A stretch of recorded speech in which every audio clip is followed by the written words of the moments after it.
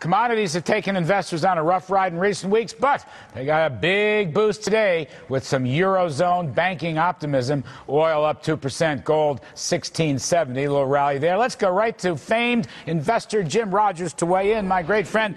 Jimmy, let me just ask you, if the Europeans have figured out they're saving the bank Dexia, they know how to backstop it, they're going to stop a disastrous contagion, are we on the verge of a major global stock market rally? I mean major, like 10, 15%.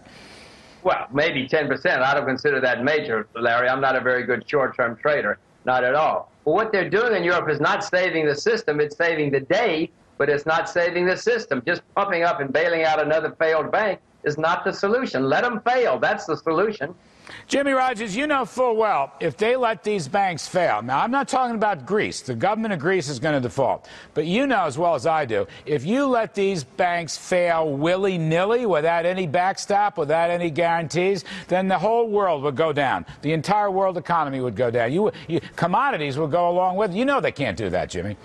I'm much more of a capitalist than you are, Larry, I'm afraid. You know, I would let them fail. Yes, you can ring fence them if you have to. You can put them all in a room and say, you're going to fail, you're going to survive, and we're going to work with you. Yes, you can do that to make sure people's checks still clear and the money deposits are good. But why do you bail out stockholders? Why do you bail out bondholders? Let them fail, Larry. No, you can do it. No, it's the ring fence that I'm talking about. So I guess we're on the same page. So with the possibility that the ring fence is being constructed, are you a buyer of commodities? Commodities have gotten killed. Now they're coming back. What's your take?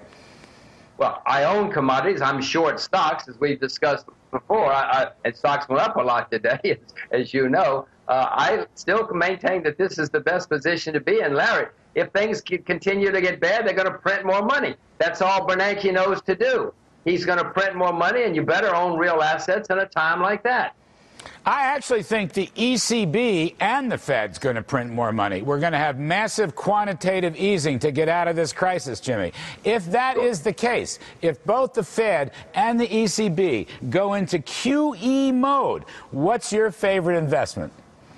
Well, agricultural commodities is where I would be. I've told you this before. But Larry, they're already in QE, at least the Fed is. When Bernanke said in early August, we're going to keep interest rates low. Larry, the only way you do that is you go into the market and you force them down. He's already in the market. He's lying about it.